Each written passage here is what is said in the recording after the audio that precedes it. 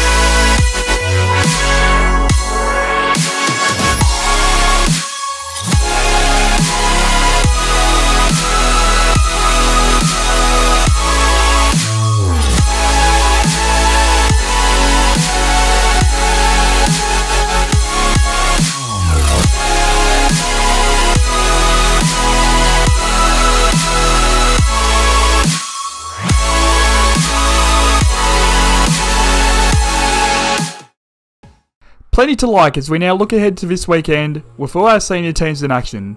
Let's take a look at every team's fixture for this weekend.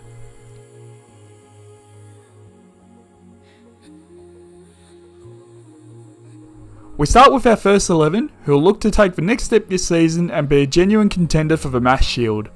The season starts at home on Saturday against Thomastown, and with their first couple of games at home to start off with, it'll be imperative for us to get off on the right foot for season 2021-22.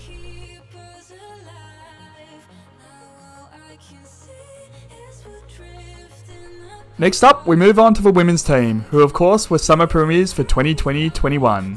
They'll be playing the side they beat to win the summer premiership in Epping on Sunday at 9 AM at home. The women's team are looking very good on the track and they're putting in the work. We're of course looking forward to seeing them out to add the spring title to their summer title that they earned last season.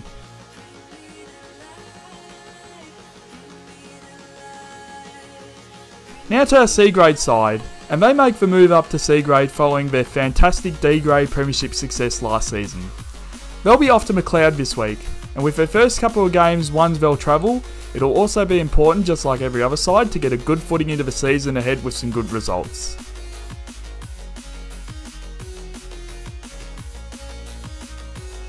In F3 grade, Lorimer also travel. This time they go to Diamond Creek looking for a good start to their season. Much like the first 11, they'll be looking to take the next step after falling at the second last hurdle in 2020-21, so they'll be one to watch for this season.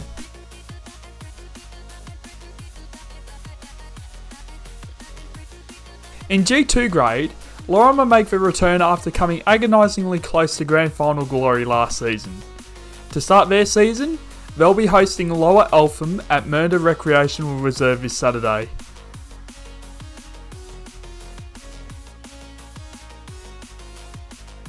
Speaking of teams who are looking to take the next step, both G4 sides made the finals last season, with Lorimer Teal bowing out in the first semi-final, while Lorimer Black made it to the grand final but were defeated by Thomastown United.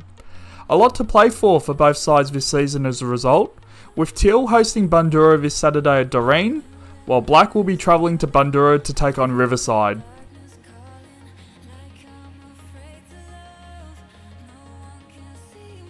The Vets teams will also be out this weekend looking for a strong start to their season, fielding 2 sides again, one in the A division and one in B.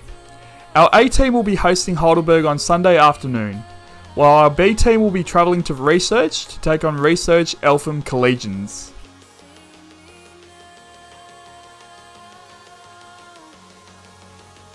In junior news, our season will be starting next week, with under 10 starting on Wednesday the 17th of November and all other age groups starting on Friday the 19th of November. We should have some fixture news very soon at the time of recording. In the meantime, our Woolies Cricket Blast program begins with the Junior Blasters at home on Saturday morning at 8:30 AM start. We're looking forward to seeing you here for another season of a Woolies Cricket Blast program. This concludes episode 1 of the Power Plan. Of course, there'll be a lot more content to talk about around the club, good performances and whatnot next week. In the meantime, follow all our social links for more news around the club, more events coming up, and of course, the Power Plan. Bring on a big weekend of cricket.